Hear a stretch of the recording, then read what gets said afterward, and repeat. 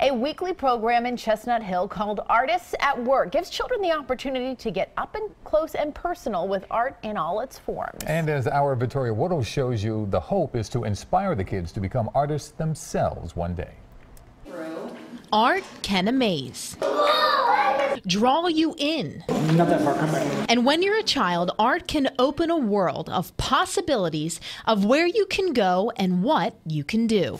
At Woodmere Museum in Chestnut Hill, for 19 years, second graders from local schools have been getting the chance to dive into different forms of art as they follow along a few Philadelphia artists. Beautiful. Dancing, printing, and painting the way. I cover the whole plate up.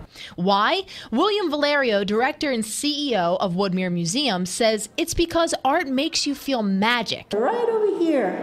And they're happy to put on a few live shows. One of the main jobs of a museum is to inspire people with the creativity, the magic of art. We want to introduce students, young people, to professional artists. It is a masterpiece of organization. I think you've seen that we have 4 artists and 4 classes. And our hope is that, maybe some of these young people, will become artists. Margot Baum, a second grader from Penn Charter, definitely has an art appreciation. I love that there's so much different movement for art.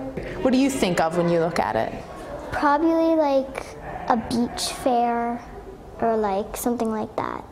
Kind of makes you feel like you're there, right? I feel like if we were there, we'd be dancing. And a good feeling about art in her future. Do you consider yourself an artist?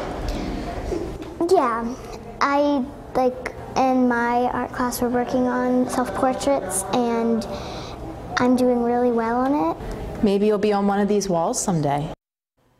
Absolutely. The program also allows each school to go home with a few pieces of art to further the discussion in the classroom.